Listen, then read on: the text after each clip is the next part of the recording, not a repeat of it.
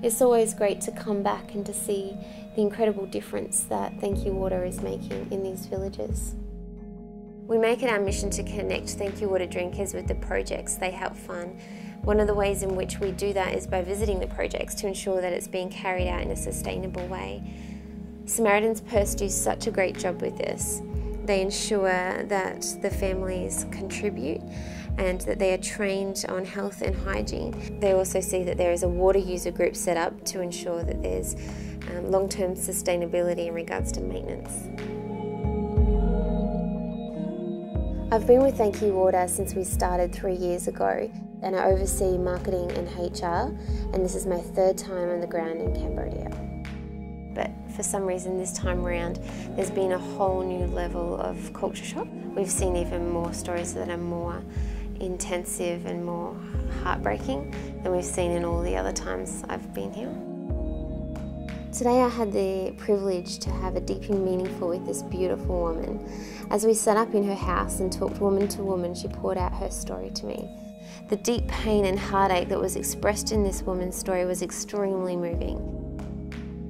ខ្ញុំជីវិតពិតរបស់ខ្ញុំគឺមានការលំបាកបន្តិចមានគាត់មានកូន2គាត់ធ្វើសនាជនឃុំគេហៅកម្លាំងទៅរើសព្រៃអញ្ចឹងគាត់ចិនមានដាច់ជើងណាជីវិតខ្ញុំជួបផលលំបាកមួយនឹងទៀតគឺការសប្បាយវាបាត់អស់ខ្ញុំ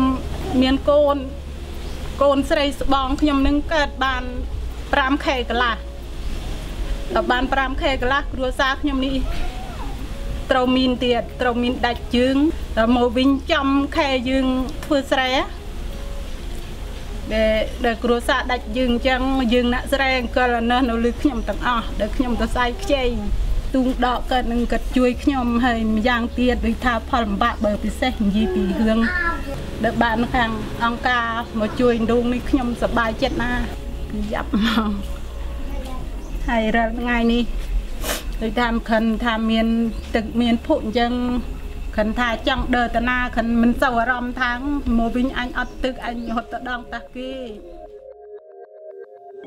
It's an incredible thought that this is just one story of the many families that are being touched by this one well. Every time I come here, it refreshes the image of my mind of the reason why we're doing this.